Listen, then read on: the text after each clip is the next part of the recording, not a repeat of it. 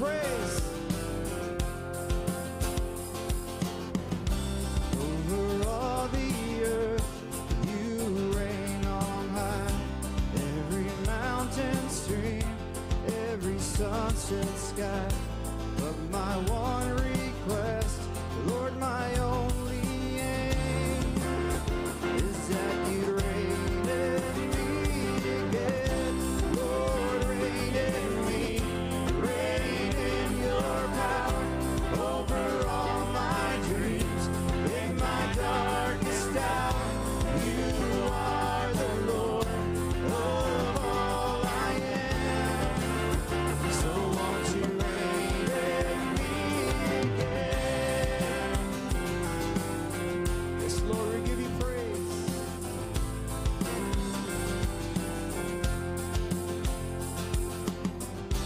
Over every thought, over every word, may my life reflect the beauty of my Lord. 'Cause you mean more to me than any earthly thing. So won't you reign in me again? Lord, reign in me, reign in your power, over all my dreams, in my darkest hour. You are the Lord of all I am. So won't you reign in me again? Lord, reign in me, reign in your power, over all my dreams, in my darkest hour. 'Cause you are the Lord of all I am. Yes, you are. So won't you reign in me again? Lord, reign in me, reign in your power, over all my dreams, in my darkest hour. You are the Lord of all I am. So won't you reign in me again? Yeah, yeah. Whoa.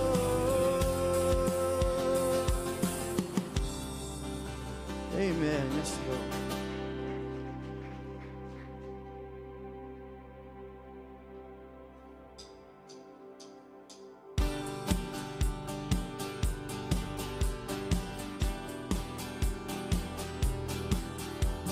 Lord, we give you praise tonight.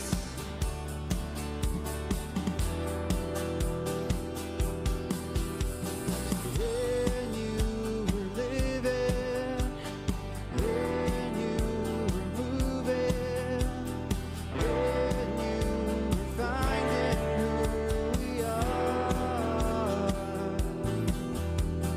When you were living, when you were moving,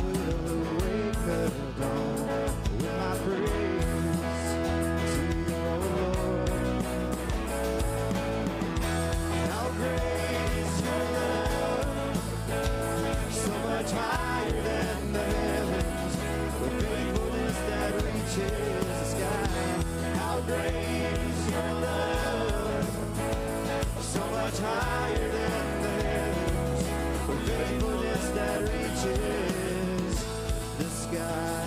Oh, how great is your love. Let's slowly worship you.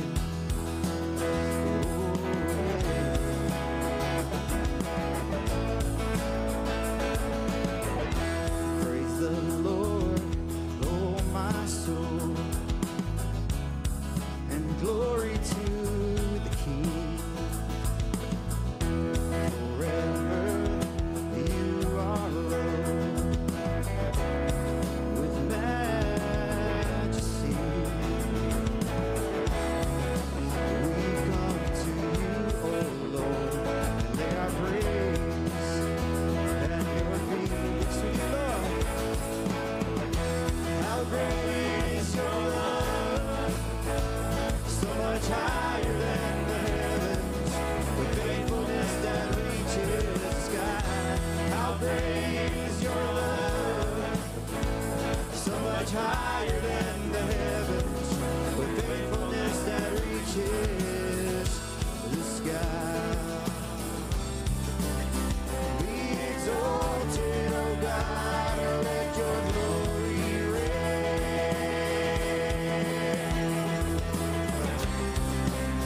Be exalted, O God, let your glory reign. Let it rain, let it rain, let it rain.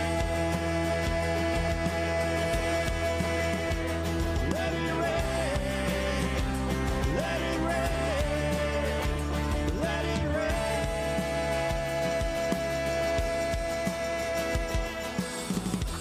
How great is your love, so much higher than the heavens, with faithfulness that reaches the sky. How great is your love, so much higher than the heavens, with faithfulness that reaches the sky. Yes, Lord, we love you, Lord. We praise you. We worship you. Amen. Yes, Lord.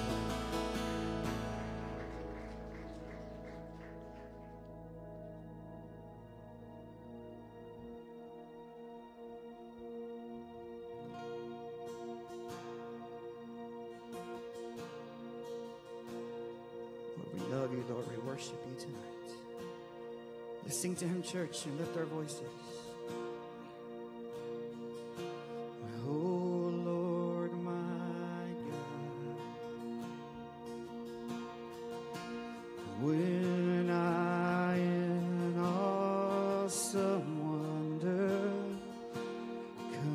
consider all the works thy hands have made, I see the stars, I hear the rolling thunder, thy power throughout the universe displayed. Let's sing to him, church. Then sings my soul, my Savior God, to thee. How great thou art, how great thou art. Then sings my soul, my Savior God, to thee. How great thou art, how great thou art. And when I think that God his Son not sparing sent him to die. I scarce can take it, that on the cross my burden gladly bearing, he bled and died to take away my sins. Lord, we love you, Lord. Then sings my soul, my Savior God, to thee. How great thou art, how great thou art. Then sings my soul,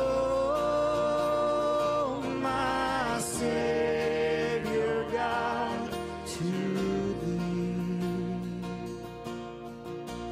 How great thou art, how great thou art.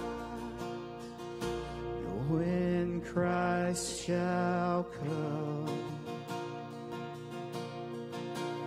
with shout of acclamation and take me home, what joy shall fill my heart. Then I shall bow in humble adoration and there proclaim, my God, how great thou art.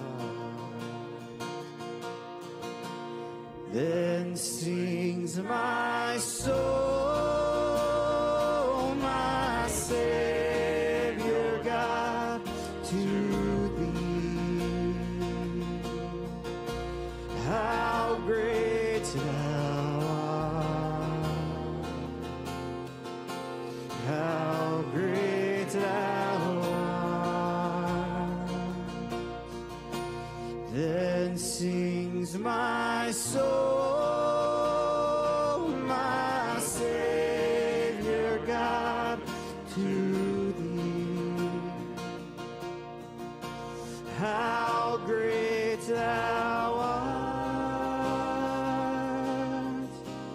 how great thou art, how great thou art, how great thou art. Let's give him praise tonight, church. Yes, Lord. We love you, and all glory and praise is yours in Jesus' name. Amen.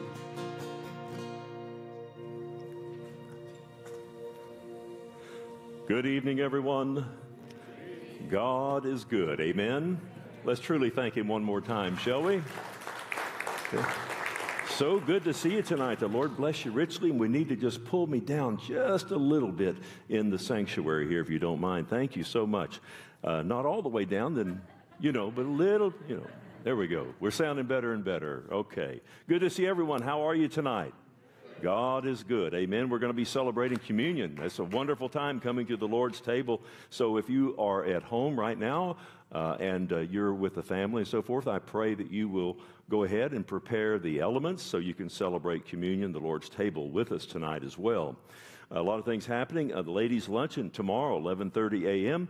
Ladies at the Lone Star Antique Mall Tea Room, and all ladies are welcome. You can visit the app or the website for more information. Also, Heart to Heart Marriage Ministry this Saturday in the cafe, 6:30 p.m. All married and soon-to-be married couples are invited. To find out more about all this, you can email Mario and Rhonda at hearttoheart@loveneverfails.com. Also, as I've been announcing, this Sunday, this coming Sunday, we are finally, after all this time, since the beginning of the pandemic, we are relaunching the Kids Church First Service. So, boy, that's a blessing. I'm so glad to hear that.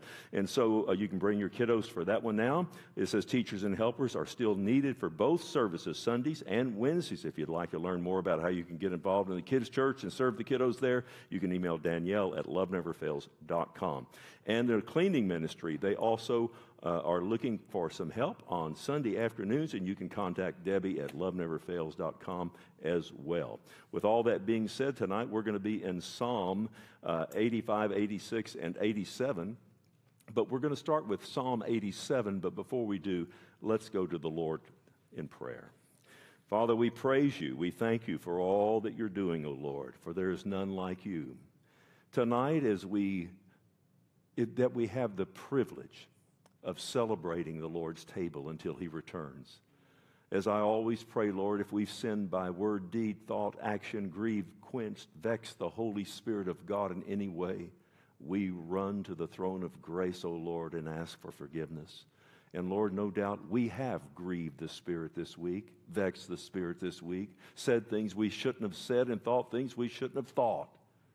Lord God, you know that, we know that, and we come to you, the only person that can wash away thoughts and words and deeds and actions and forever forget them. Oh, there's none like you. So, Lord, tonight, as we stand before you perfect in position but not in practice, we come to you and we love you, we praise you, for you are our Father which art in heaven, who sent his only begotten Son, O God, to die for our sins. We love you. And Lord, tonight we pray over the difficulties not only in our own nation, but around this world, especially India. Oh God, a miracle needs to take place. And Lord, maybe a miracle needs to take place tonight here in this chapel, or those that are listening live. I pray over the sheep of your pasture, Lord, that somehow, some way, and secretly, as you always do, touch them in the areas of their life that they need that special touch in, Lord. We pray that if there's anyone here in the chapel or maybe in the other parts of the building, Lord, if Jesus is not there, Lord, we claim them for your kingdom tonight. And let every spirit but the Holy Spirit be displaced from this place tonight. We love you. We praise you. In Jesus' name. And the church says, amen. Let's turn to Psalm 85, but we're going to start again with Psalm 87 tonight. By the psalm by the sons of Korah. It's only a few verses, and we're going to quickly cover that because our main text tonight will be in the other two psalms. But let me ask you a question as we look at Psalm 87. Do you have like a special place that you love to go to? In other words, it could be some people, they love to go to Colorado. You know, some people love to go to Watauga for a break. I don't know why, but they just do things like that. You know, but Watauga is a wonderful place to live, but it's not a place I want to hang out, okay? We all have special places, don't we? I love the hill country. I also love to be in a cabin, say up in Oklahoma, up in the mountains and so forth. You know, we all have special places, but God has a special place too.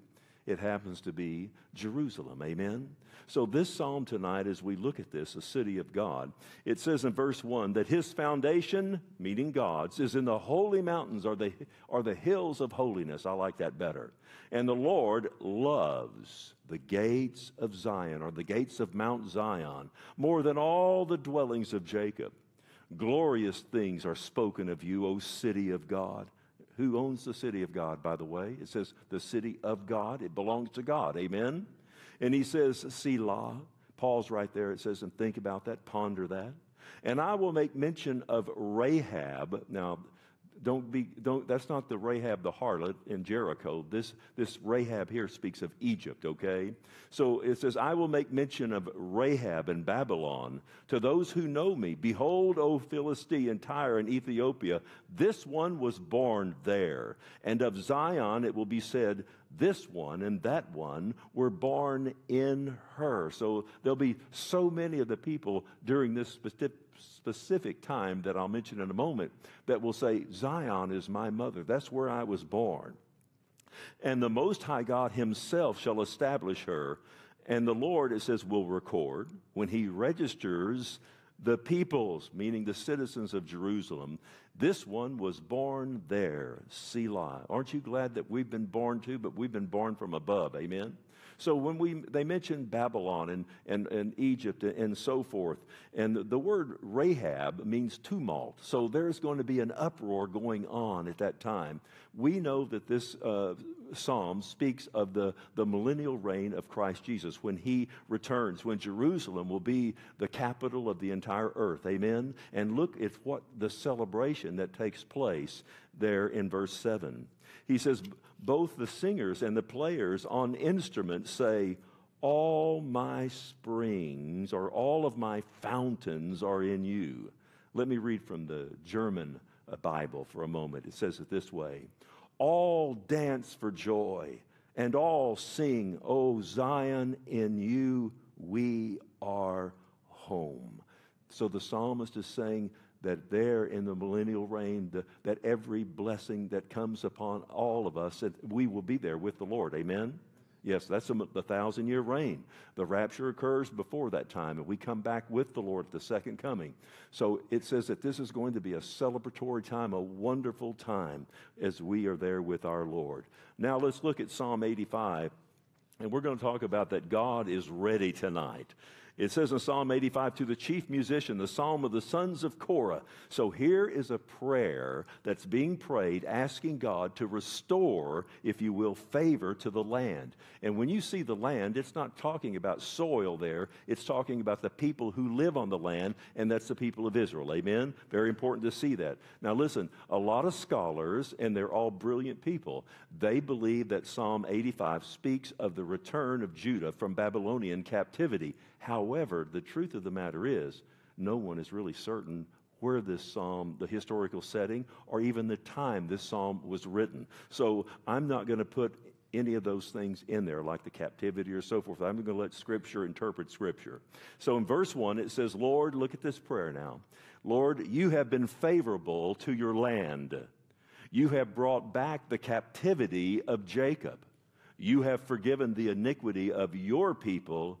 And look what else God has done. You have covered all their sin, Selah.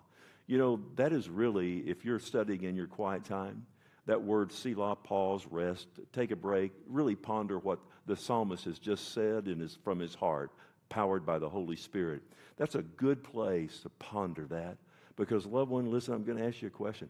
What is greater than when he says, oh, let your divine favor rest upon our land, your people? What is greater than having the divine grace or favor, the unmerited favor, the undeserved favor of the living God in your life? Do you know the Bible says in Romans 5:2 that we stand, all of us that are believers, we stand in the grace of God 24/7? That's our privilege to be able to do it because of what Christ has done. What greater is it to live in a nation, if you will, that has God's unmerited favor resting upon it? There's nothing greater than that. What is greater than knowing in your heart that every sin that you have ever committed will commit? The Bible says that Jesus paid for the sin of the world. Remember that tonight when you hold the cup and the bread in your hand. Would you remember that with all of your heart, knowing that God has forgiven us, that we are cleansed because of what Christ has done? He says, and you've taken away all your wrath. You've turned from the fierceness of your anger. And here comes that word, and this is what God is so ready to do in our lives and in their lives. And he prays, restore us. Say that with me. Restore us. Let that be our prayer right now. Is there an area of our life that God, that it needs to be restored? Then Lord, let's have it. Amen. He says, restore us, O God of our salvation, and cause your anger toward us to cease. Will you be angry with us forever? Will you prolong your anger to all generations? So he says, restore us, bring us back, Lord, to what we used to have, all of our wonderful blessings that you blessed us with. Restore us to our former condition.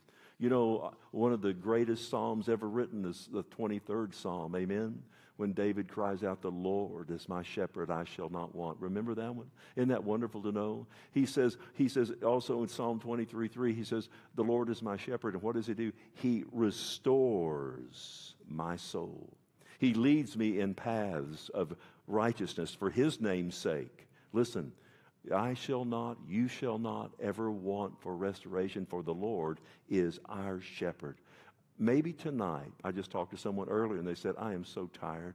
I am so worn out. You know what? You know what you need to do? I know that feeling. You know when you don't sleep all night? You know what I'm saying? And you're just exhausted? Man, listen, he restores our soul. Boy, do we need that. Listen, maybe you're so heavy in your heart. Maybe there's a heaviness just resting upon you. I'm telling you, reach out to the only person who can restore, and that is Jesus Christ. He is our Lord. Sometimes our mind is just weary. And you know what? You can grow weary in well-doing, can't you? And God says, listen, Jesus' favorite thing is to restore. And you know, it says that we walk in paths of righteousness for his name's sake. Would you remember that tonight when you hold the cup in your hand and the bread in your hand, that Jesus, who died for us and we have believed in him, has imputed God has imputed his perfect righteousness into our account. Amen? When God sees us in Christ, he sees us as perfect as Christ. That is our position, of course, not our practice, loved one. Now, you know what? One of the most misunderstood scriptures about restoration is in Galatians 6:1, and few practice it today, where it says this, brethren, if a man, we can say, or a woman, any Christian that's overtaken in any trespass, overtaken doesn't mean caught, I caught you. No, overtaken means I slipped. Trespass means you slipped, you crossed the line. You didn't want it, but you just did it. Do you understand? He says, oh, you who are spiritual, it says, restore such a one in the spirit of gentleness, considering yourself, lest you also be tempted. You who are spiritual, not you who, I know the Bible backwards and forwards. Oh, I can speak Hebrew and Greek. I even know a little delicatessen that's Jewish too. You know what I'm saying? No, listen to me now. You who are spiritual means this. It means you're not a legalist. You're not a Pharisee. You who are spiritual means those who are filled with the Holy Spirit, who walk in the Spirit and are led by the Spirit. Amen? Now, those are the people that can restore. That word means to take a broken arm, for example. It's a medical word in the Greek, and your arm is broken. It means to mend it, to bring it back, and let it be functioning again, not kicked out of the church. I don't know why I got off on that. Maybe some of you needed that. Verse 6. Now, we want to be restored, and we have been restored. We haven't been remodeled. We're new creations, amen? But here it goes. He prays. He says, oh, will you not revive us again, that your people may rejoice in you? Or we could read it, may your people rejoice in you alone and absolutely no one else. So revive us, give us, get us off of the respirator, Lord, and we've been flatlining.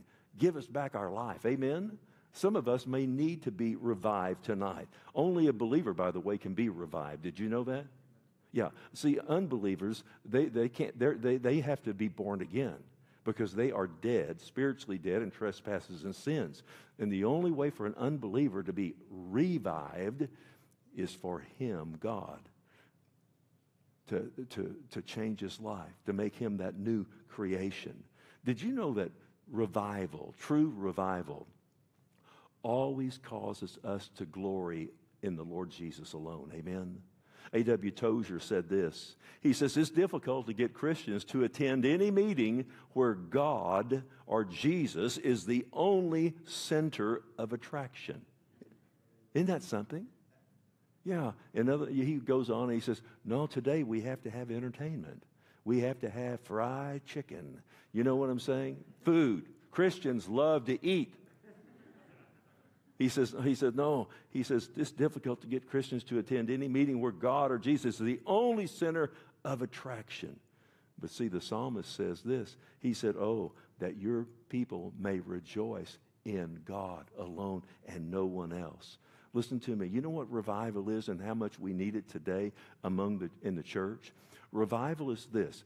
Picture the church in a coffin. What a horrible thought, isn't it?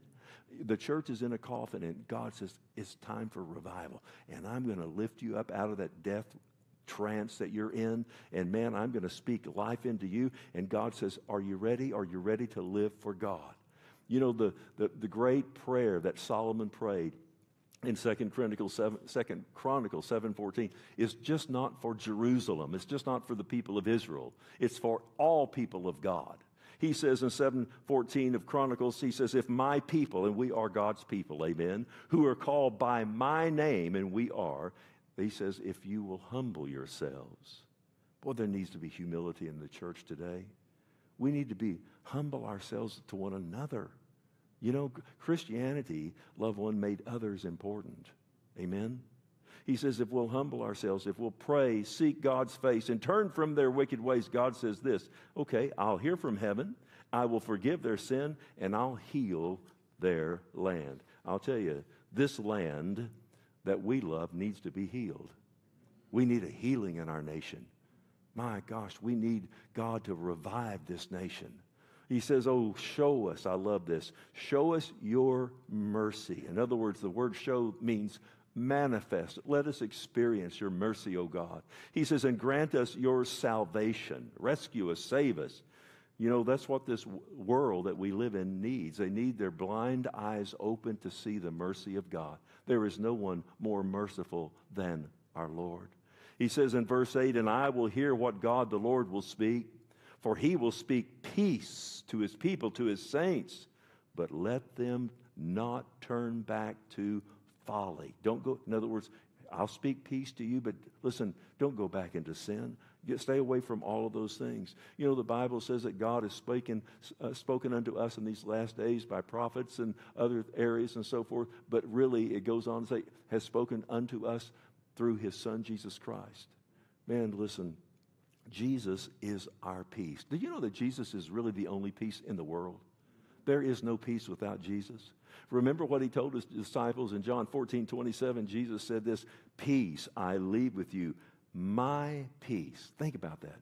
My peace, the very peace of the Prince of Peace. He says, my peace I give to you. You didn't earn it, give to you. Not as the world gives do I give to you. Let your heart be not troubled, and neither let it be afraid. You know what's wonderful to know is the world that we live in, what Jesus has given unto us, the world cannot take it away. You know what I'm saying? Now, I'm not saying we have peace all the time, but we do have peace all the time. We just don't experience it all the time because we let other things try to come in and take it away from us. The world can't take away what God has given unto his children. Amen? It's an impossibility. And boy, we belong to God. I'm going to ask you a question. Is there peace on earth tonight? Huh? Is there peace in this nation tonight? Is there peace in Israel tonight? Is there peace in India tonight? Oh, dear God. I pray that you're praying for India. Man, they need our prayers. Amen? What's happening over there with this COVID and all that. Oh, listen, is there peace really in Russia? No, there's no peace in Russia. Is there peace in the White House? No, but there's peace in God's house. If we want that peace. Well, I do. I want it with all my heart. The world is the craziest place that I've ever seen. You know, I don't know if you caught wherever it was, the missiles that were being fired. The Iranians were coming up on our boats, and we fired those missiles, you know, what was it, yesterday or whatever? And I started thinking, here we are, the world talks about, we're going to have peace. But then as they talk about peace, they start preparing for war. I mean, it's like, there's something not right up here. Do you know what I mean? I use that expression, the cheese has slid off the cracker, you know, talking about me. And it's a true word. It's okay. It is really leaving quickly these days. But I'm telling you, the cheese has really slid off the cracker in the world that we live in. Listen, the world tells us lies all the time. It's always telling us, promising peace, but it's powerless to give us that peace. Matter of fact, the world steals the peace from people, doesn't it? Oh, listen, I'm so thankful tonight. What is it, Ephesians 2:14, talking about Jesus. He himself is our peace. And to have his peace is to have his presence. Amen. I sense his presence right now. He's right here with us because we're getting ready to celebrate his table, loved one. He says, oh, surely his salvation is near to those who what? Fear him. Now watch this. That glory may dwell in our land. Remember, glory may dwell. That's talking about the manifest presence of the living God. What would happen just for one day in this nation that we live in that is so messed up right now? And you say, Bill, you're depressing. I'm not depressing. You know it's true, and so do I. But listen, here's the deal. What would happen just one day in the morning that all of America, we woke up and there was a cloud by day over us and a pillar of fire by night? Oh, listen, think about that for a moment. You know what that represents, don't you? The pillar of fire by night, cloud by day. It represents the manifest presence of the living God, and only nation on earth that ever had the manifest presence of God was the nation of Israel as they went through the wilderness. Think about that. Man, I mean, what would, and you think about the manifest presence of God. Listen to me now. Loved one, are we the church of the living God? Are we the temple of the Holy Spirit? Are we the body of Christ, which Jesus is the supreme head of not only the church, but the entire universe? And all power and authority has been given unto him in heaven and upon earth? Well, that means this. It means that the church, which is his body, should manifest the glory of Jesus Christ on this earth. Do you understand? But we have to follow him. We have to walk. And he says in verse 10, oh, mercy and truth, they've met together, okay? And watch this one. And righteousness and peace, look what they've done. They've kissed. Well, I'm going to tell you what, that kiss didn't last very long. You know what I mean? I mean, it must have been a smooch. You know what I mean? Because we look around and I go, dear Lord, you know, the world doesn't want this kind of righteousness and doesn't want this kind of peace. Listen, there is only one way to have peace on this earth, and that is to be right with God, and you cannot be right with God unless you are in Christ Jesus. Amen? You have to be born from above. You know, we don't have peace in this nation because we don't have righteousness. No. The Bible says in Proverbs 14:34, righteousness exalts a nation, lifts a nation up, but sin is a reproach to any people. Look at verse 11. Truth shall spring out of the earth, and here comes that word again, and righteousness shall look down from heaven.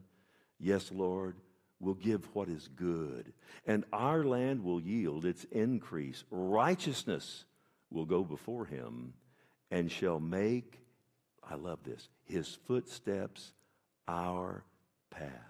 You know, the Bible tells us in Hebrews 1:8, it says, but to the Son, he, meaning God, says, your throne, O God, God called Jesus God, he's eternal. It says, your throne, O God, is forever and ever. A scepter of righteousness is the scepter of your kingdom. The Bible tells the Christian, what does it say? Seek ye first, Jesus said, the kingdom of God and his righteousness, and all these things will be added unto you. There is no one like Jesus. Amen? And Jesus rules in righteousness. He hates lawlessness. He rules in righteousness. And it says that his footsteps are our pathway. And that means that if you want to get into his footsteps, you have to get on the narrow road, the narrow way, amen, that leads to life. And few be there that find it. It means that we have to follow him. It says, Jesus said, I'm the light of the world. He who follows me will not walk in darkness, but have the light of life. So if we're going to get onto that pathway, it begins at the foot of the cross. That's where it all begins, the cross of Christ. Jesus said in Luke 9:23, he says, if anyone desires to come after me, he says, here are the conditions. He said, let him deny himself. You're not the boss anymore. Let him deny himself, disown himself. And he says, take up his cross daily and follow me. And also his pathway, where does it lead? It leads us to Christ's likeness, being made in his own image. Amen? That's the pathway of the Lord. The Bible tells us in 1 John 2:6, it says that he who says he abides in him must walk just as he walked, meaning upon this planet. You know, the best thing we can do right now, all of us, every day of our lives, if we're going to stay in his footsteps, we have to do what it says in Ephesians 5:1, where it says, and be ye imitators of God as dear children. In other words, dear children, that means we are the offspring of God. We are sharers of his divine nature. Amen? He says, if you're going to follow after me, if you're going to walk in my footsteps, then imitate God. What a great word. He says, imitate God as dear children. Here it is. And walk in love. Boy, that's what we need to do. Love never fails. Love doesn't always win, but love never fails. He says, oh, walk in love. How? As Christ also loved us and given himself for us, an offering as sacrifice to God for a sweet-smelling aroma. What a great psalm. Now look at the prayer of David, Psalm 86. David is in trouble here. He says, oh God, he says, bow down your ear. In other words, that's like saying, Lord, would you come closer to me? You know, lean over and come close. He says, and Lord, I want you to hear me. And look at the reason. He says, for I am poor. Now, that doesn't mean that he doesn't have a shekel in his pocket or whatnot. It meant that David, he was afflicted. He was going through a bad time. He says, I'm not only afflicted, but he says, and I'm needy. In other words, I'm in misery. And look at the prayer now. He says, preserve my life. Don't let me die. And look at the reasons. But do you pray like David? Look at this. Look at the reasons that David gives. Preserve my life, O God. He says, for I am holy. When is the last time you went in your prayer time and you said, oh, Lord, this is Bill. I have a little need here because, Lord, hear me because I want you to know I'm my name is Holy Bill. Well, that word, we are all made holy because we're in Christ, set apart for God. But David is not saying I am holy. What he's saying is, I'm a faithful man to you. I'm devoted to you. I'm dedicated to you. I'm in love with you, Lord. I'm your servant. He says, Lord, look at that. I want you to hear me. And look at the reason. He says, for you are my God. Save your servant who trusts in you. Be merciful to me, O Lord. That's Adonai. 7 times in this psalm, he uses that for God's supreme power, supreme sovereignty. He says, oh Lord, for I cry to you all day long, rejoice. Or I like a better translation, make me glad. Don't you like that? Have you ever prayed that? I have. Lord, I am miserable. Make me glad. I don't care what it takes. Just make me glad tonight. He says, oh, make me glad because I serve you, Lord, the soul of your servant. For to you, O Lord, I lift up my soul, or I worship only you, God, and no one else. Now listen, is that a bold prayer? Come on, David, man, that is what I call a great prayer, but it's a prayer of boldness. He says, Lord, this is who I am. And this is the Holy Spirit recorded this, amen, through David, amen. Listen, man, why would David pray like that? I'll tell you why. Because David knew something that is almost forgotten today, and we get the answer in the very next verse. Watch it. He goes, for you, Lord, are what? You're good. That's why you've heard all these years, I open, God is good. If there's anything I have a revelation on, not that I'm some kind of super saint, I just know God is good. He's so good to me. He has been so good to this church. I'm telling you that God is good. He doeth good. The scripture says he continues to do good. Listen, all God has done is good. All God did is good. All that God will do is going to be good. Amen? God is good. That's who he is. That's his attribute. And that's why he prayed the way he did. He says, oh, for you, Lord, you are good. But watch this. And ready to what? Say it with me. Ready to forgive. And abundant in mercy to how many people? To all those who call upon him. Listen, I'm going to ask you a question. You came in here tonight, maybe you're listening live, maybe you're at home, maybe you're upset right now, maybe you've done things you shouldn't have done, and you go, I need forgiveness. Okay, now listen to me. God says, I tell you what, I'm not only ready to restore you, I'm not only ready to revive you, I am ready to forgive you right this very minute, but you have to call upon me. You have to come to me. That's what David just said, amen? The Bible says in 1 John, 1:9, if we confess our sins, he is faithful and just to forgive us our sins and to cleanse us from all unrighteousness. Just confess. Oh, Lord, you're so ready to forgive. What a great God that we serve. And not only that, it says that he is overflowing, or he is abundant in mercy. The Bible tells us in Psalm 103:8 about not forgetting, remember, all of his benefits and so forth, who heals all of our diseases. And it says, and who forgives all of our iniquities. And then in verse 8 it says, oh, the Lord is merciful, gracious, slow to anger, abounding in mercy. He says, oh, he's not punished us. He has not dealt with us according to our sins, or punished us according to our iniquities. For as the heavens are high above the earth, so great is his mercy toward those who fear him. As far as the east is from the west, so far has he removed our transgressions from us. Oh, what a great scripture. You know what the Bible tells us in Ephesians 2:4? But God, who is rich in mercy. That means overflowing, abundant, unbelievable, unlimited mercy. But God, who is rich in mercy because of his great love. When did God show us his great love? Romans 5:8, remember? God demonstrated, that word means prove. God proved his own love for us, that while we were still yet sinners, Christ died for us. Amen? He proved it at Calvary. He says, oh, because of his great love in which he loved us, even when we were dead in trespasses and sins. In other words, living for self and loving darkness before we were born again. He says he has made us alive together with Christ. For grace you have been saved. Mercy, loved one, is what every one of us needed and still need. It means God's undeserved kindness. Gosh, God is good. He is always good. Verse 6, oh, give ear, O Lord, to my prayer, and attend to the voice of my supplications. In the day of my trouble, I fell apart. I called my pastor. That's not in there, I know. I just like to torment you sometimes. In the day of my trouble, I will call upon you. And look at this faith. What does he say? He says, for you will answer me. You know, where do you really, loved one? Now listen, let's be honest tonight. We're about to celebrate the Lord's table.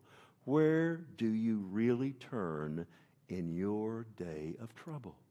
What's the first thing you turn to? Who do you turn to? Or what do you turn to? I mean, is today your day of trouble? If it is, listen to me. Then do what the psalmist did. He says, I'm going to the Lord. And I'm going to call upon the Lord. And he is going to answer me. And you know what's really sad? You know this, I know this. Many believers today, they are in trouble and they're going through trouble. And they go through it for all the wrong reasons. Let me give you a few examples. Job 4:8. Even as I have seen, Job says, those who plow iniquity and sow trouble will reap the same. That is a true word. Whatsoever a man soweth, that shall he also reap. That is a universal law. Amen? It says in Proverbs 15:27, he who is greedy for gain troubles his own house, but he who hates bribes will live. You know, listen, and then a lot of times we turn to people when we're in trouble. Listen to this, Psalm 108:12. Give us help from trouble, O God, for the help of man is useless. That doesn't mean that we can't, that iron doesn't sharpen iron, that there is wisdom in the multitude of counselors, but in the end of it, only God is our true help. Amen? Oh, it tells us in Psalm 46:1, for God is our refuge, he is our strength, a very present help in trouble. You're in trouble right now? He's right there. He's present tense. He's with you this very, very moment. Verse 8, and among the gods there's none like you, O Lord, nor are there any works like your works. Now watch. All nations, not a few, but all nations whom you've made shall come and worship before you, O Lord, and shall glorify your name. And here's the reason why. For you are great and do wondrous things. You alone are God. Loved one, we know that's not going to happen until the second coming. Amen? When Jesus comes back. It says, the Bible tells us in Zechariah, in the day that Jesus comes back at the second coming, it says that Jesus, our Lord, shall be king over all the earth. That day is yet future. But I love this next scripture. Verse 11, teach me your way, O Lord. And he says, I will walk in your truth. Unite my heart to fear your name. Have you ever prayed like that? Why don't you pray like that tonight? Take that scripture and just say, oh Lord, teach me.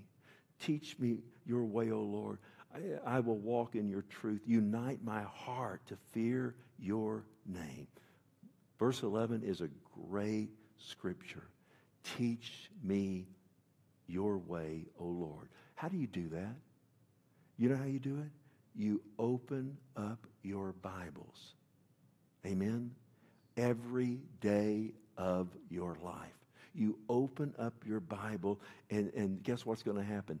As you read, like I always, most of the time in my prayers before I walk out here to teach, I pray what the psalmist has said. Oh Lord, show me wondrous things from thy word tonight, or it's Sunday morning. You understand? And here, if we open our Bibles, guess what's going to happen? We start reading. The Spirit of truth will teach you. Isn't that great that we have the greatest teacher in all of the universe, the Holy Spirit?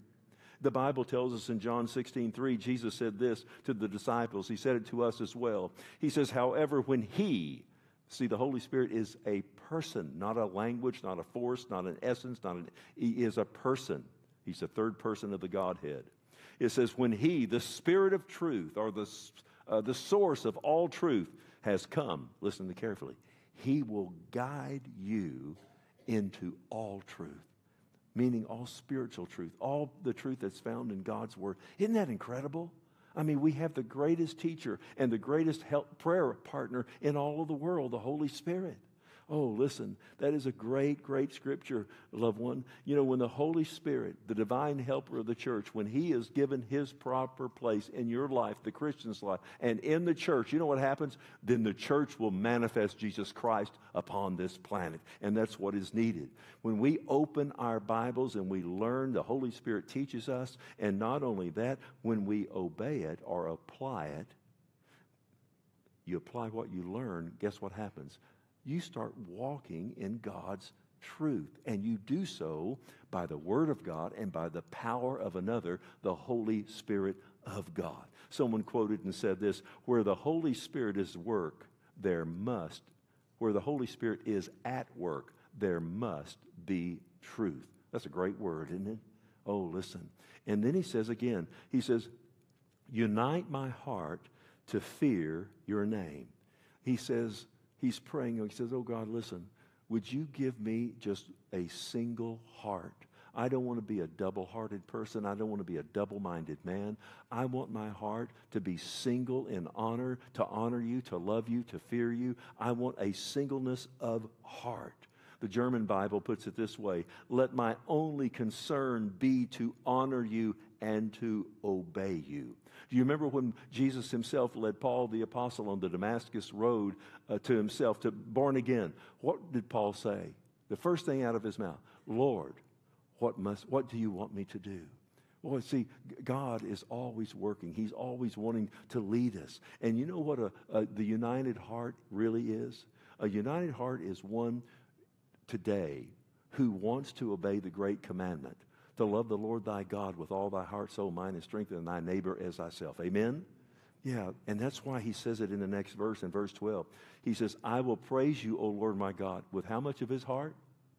All of his heart. That's the great commandment, loved one. He says, and I will glorify your name forever. And as I keep reading, I'm going to ask the ushers, if you will, to start distributing the communion tonight.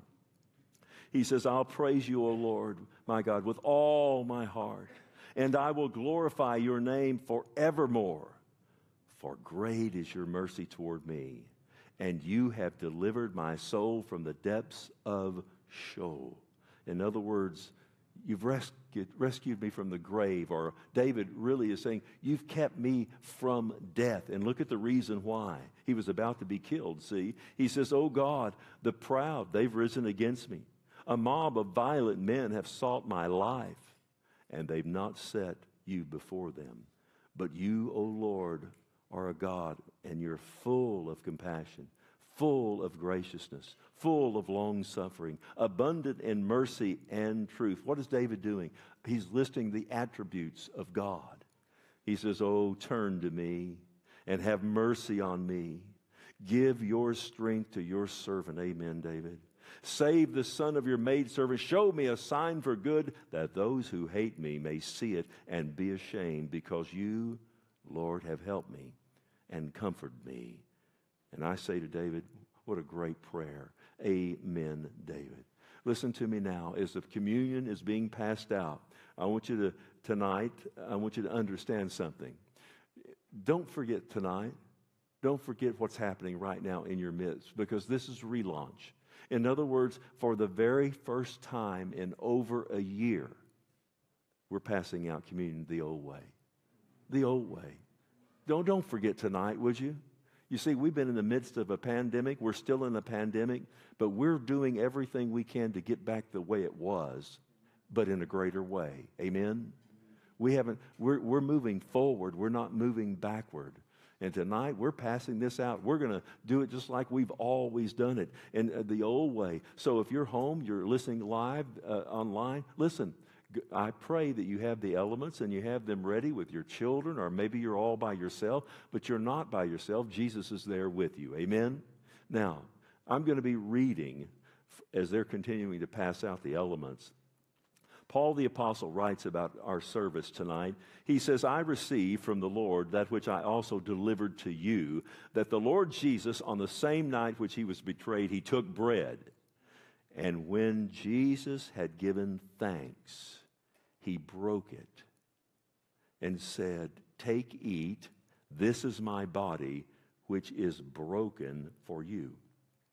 Jesus said, this is my body, which is broken for you, so you will never have to be broken. Amen.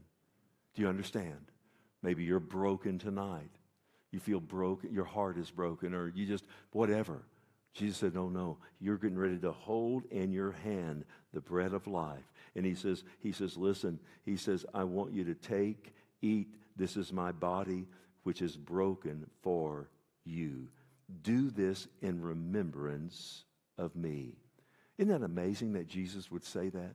Do this, what we're about to do. He says, do this in remembrance of me. I'm going to ask you a question. How can we forget Jesus, who has never forgotten us? Do you understand? He's never forgotten you. He'll never forget you. He will never even forsake you. You know how that literally reads when Jesus said, do this in remembrance of me? He says this to the disciples, to us. He says, don't forget me when I'm gone away, when I've returned home to my Father, when I go back to heaven. Don't forget me. How could we ever forget what he has done for me? And he says, this is my body, which was mangled and broken and beaten and bruised. And he says, it was done for you. We were so broken, loved one, in Adam. You know what I mean? I mean broken in Adam, so separated from God, living for self, living for the lust of the flesh, the pride of life, and all of that. We were living broken lives, and we didn't know it, and we were living on broken things, and we thought they were nourishment, but they were not nourishment. And now we can live through Jesus Christ, who loved us and gave himself for us. Amen. Oh, listen, in a few minutes, we're going to take and we're going to eat that bread. And when we do, we're going to remember what he did for us. We're going to remember all that he went through on the cross. We're going to look back and remember all that his death means to us. We'll never forget our Lord. And in the same manner, he also took the cup after the supper, saying, this cup is the new covenant in my blood. Now, blood speaks of death. He died on the cross for you and for me. As often as you drink it, do it in remembrance of me. In a moment, we're going to partake of the bread. In a moment, we're going to partake of the cup. And as we do, Jesus said, now don't forget. Don't forget that you're partakers of a new covenant. Don't you dare forget that that cup represents my blood. I paid for it all. I died the death for you. I tasted death for every person. Amen. I defeated sin, death, the grave, the devil, and all of it. And he did it all for us. He conquered them. Now listen, never forget that Jesus paid not only our sin debt, but the sin of the world. And loved one, listen, our debt has been paid in full. Therefore, Romans 8:1, therefore, there is now, right now, and we can say, and forever and ever and ever, if you are in Christ Jesus, there is no condemnation, no judgment to those who are in Christ. Yes, there's judgment at the Bema seat, the place of rewards, but we will never face the great white throne judgment. Amen? And he says there, he says, for as often as you eat this bread, drink this cup, look what we do tonight. This is what we're going to be doing. You're going to be proclaiming, or literally that word means to herald or to preach. You're proclaiming the Lord's death until he what? Until he comes. Now, that's the catching away of the church. That's the rapture of the church. It may be tonight. It may be tomorrow night. It may be in the middle of the night. No man knoweth the day or hour. Jesus said, only the Father. Amen? He just says, watch and be ready, for you know not when the Son of Man comes. No, we don't know, but he is coming. So we look back and thank the Lord for all that he's done. And then we look ahead and say, oh God, you're so good. Aren't you glad tonight? The Bible tells us that without the shedding of blood, there's no remission of sin. Aren't you glad tonight that we were redeemed not with corruptible things like from this aimless life, like silver and gold, those perishable things, but with the precious blood of Jesus Christ? Oh, God is so good. We've been redeemed. We're a purchased people. We're the body of Christ. So now we look ahead, we look back, and now we're going to do one more thing. We're going to look inside of ourselves. It says, therefore, whoever eats this bread, drinks this cup of the Lord in an unworthy manner. In other words, without proper reverence, okay? And meaning that this can be done. It says, look what will happen, will be guilty of, meaning profaning and sinning against the body. Now that's the body which was broken for you and me, and the blood that was shed for us and purchased us of the Lord. Now, there's a lot of explanations for this, and they're all not right, okay? In other words, there are those that say, man, listen, if you come to this table without repentance of sin, you might be dead before you get home and watch the evening news. That's not what Paul is writing here at all. Or you're saying that, one of the things we should never do is come to this table and regard this as communion as a ritual. It's not a ritual. Jesus is present. He is here. Not in the bread and the cup. Didn't change. These are symbols. Amen? Yes. Oh, loved one, listen to me. It's a terrible thing to come to the Lord's table in a nonchalant manner. But the real reason that Paul said that if you kept reading that many die, many are weak, and so forth, to know of what Paul is saying, to know the text, read the context. What were the Corinthians doing at the Lord's Supper? Were they sharing their food? No. Were they getting wasted? Yes. Meaning drunk. Were they drunk at the Lord's Supper? Yes. And listen, were they divided and drunk? Yes. That's what they're talking about. That's what in context, what that's meaning. That's when you don't discern the body of the Lord the right way. Aren't you glad that we're not doing that tonight? Yeah, we love one another. We're not divided, are we? Yeah, are you wasted? No. Oh, listen. Here it comes. But let a man, let a woman, let us all examine himself, and so let him eat of the bread, drink of the cup. And you know what? That's self-examination. Amen? So as I join in with you tonight, and as I make my way down on the floor, I have to be careful, I don't want to trip over Mario. He might not forgive me, and then he shouldn't partake of communion. There's nothing greater than for us to be here tonight as family. Listen, I tell you, Jesus loves us. I tell you that Jesus is coming. I told a person earlier tonight, I said, the only thing that matters in our life, loved one, is this, is when you get to the end of your life, when you know that it's over, you know that God is going to call you home, you know you're going to take that last breath and there's not anything you can do about it. The only thing that matters is this: I live for Jesus Christ. I just lived for the Lord. With all my heart, I did God's will. That's all that matters in that day, in that moment when we pass from this place to our eternal home. It's not that look what I did for my family, I'm rich and all that. No, listen to me. It's that you said, Lord, here I am. My whole heart, I wanted it to be yours, and I did everything through the power and the grace that you gave me to serve you and to love you. Now take me home. That's all that matters.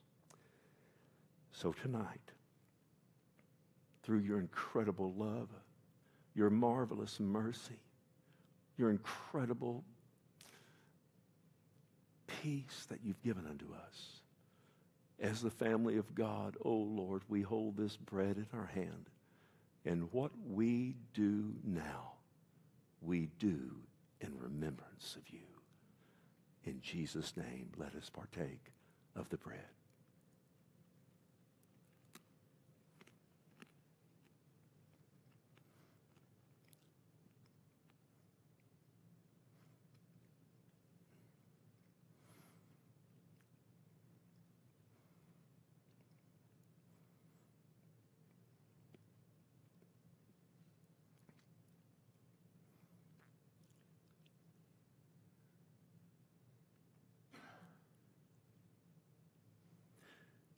As we practice self-examination right now, look into your heart.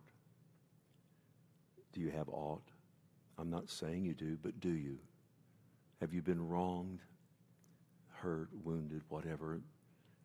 Why don't you let them go? Why don't you let God have them? He'll take care of them. Amen?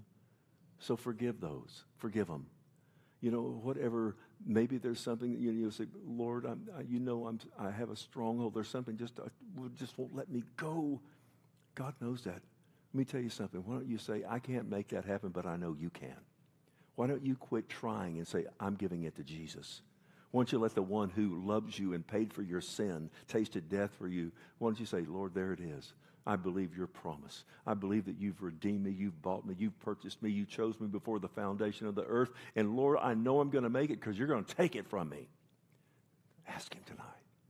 Examine yourself, whatever it might be. Oh Lord, as we do so, as we all look inwardly, Lord, we want to find nothing but Jesus. That's it. We want to find total room for our Savior and nothing else. Thank you for dying for us. Thank you for taking our sin and our shame and our guilt, and thank you for taking our punishment that we deserved. Thank you. Oh God, thank you. Tonight, we partake of the cup. And as we do, we not only proclaim your death until you come back for us, Lord, but all that we do now, we do in remembrance of you. In Jesus' name, let us partake.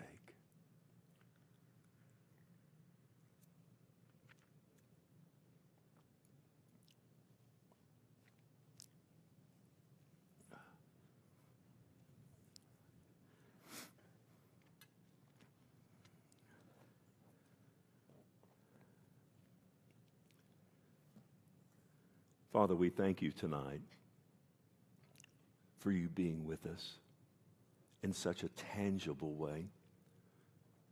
I thank you, Lord, that the things that we've learned tonight, and Lord, I don't know what that means, but if it's bad, then I know that you know more about it than I do. But Lord, we just love you, and we give you praise tonight. I thank you, Father. I personally thank you because I love it, Lord, when I know that you're here. In other words, I always know you're here, Lord, but tonight I sensed your presence in such a great way. I thank you for that because I needed your embrace. I needed it. They needed it. We praise you for that. So, Lord, we're going to conclude tonight. I pray you give everyone a safe journey home.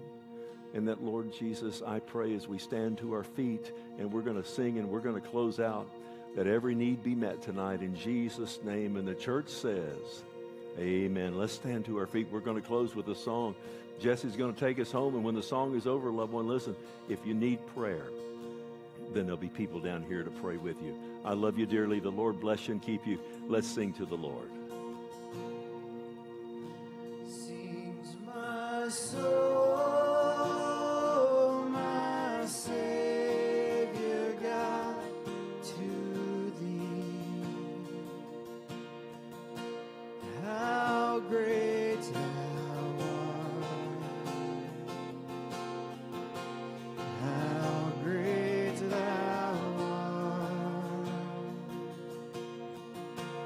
Then sings my soul,